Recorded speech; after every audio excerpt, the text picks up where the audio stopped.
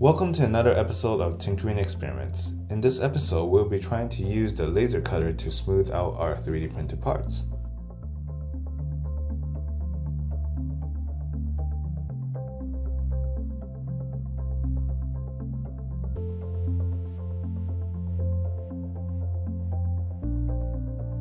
One of our viewers asked us whether or not we can use the laser cutter to smooth it out, so here we are trying to find out whether or not we can do it. We'll take a look at the print before we put it into the laser cutter.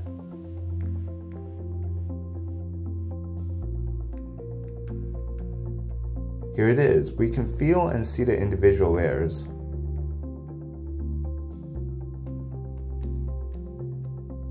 Let's start. So laser cutters work in a way like an hourglass, where if you level it further away, the more the laser disperses. So we are going to level it further away so laser concentration is actually lower, so it's not as powerful. So we can see with a ruler here that we actually leveled our laser cutter 95 millimeters further away than usual. We'll test it with a piece of wood first.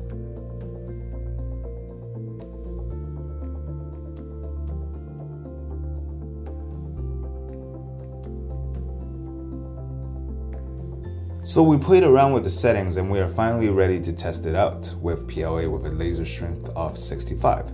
We believe the laser strength of 65 yields the best results.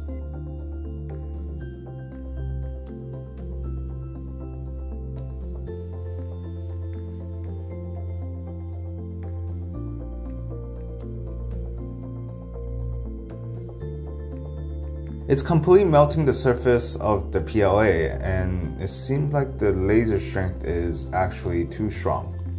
We'll switch to the other side and try it with a laser strength of 45 instead. It's still melting the surface. Last of all, we'll try on the front face of the PLA model with a laser strength of 40. Hey, it's actually not melting the PLA on the head. It looks pretty good so far.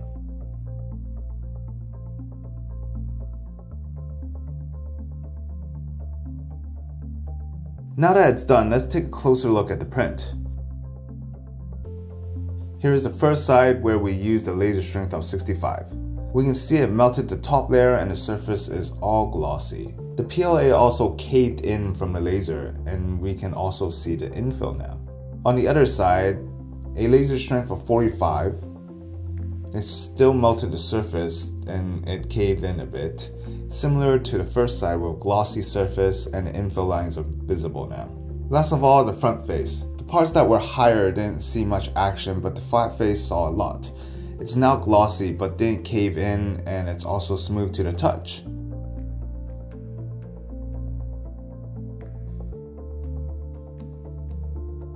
Well, there we have it. We tried to use the laser cutter to smooth out our print and it came out alright. One thing I noticed is this method is limited by a lot of factors. The top layer needs to be thicker, or the infill has to be 100%, and you can only do it on flat surfaces.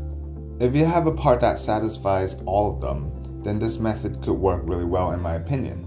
Before I end, I just want to remind everyone about Tinkerine U. The platform has a lot of teaching resources like 3D printing courses, STEAM challenges, and CAD tutorials, so be sure to check it out.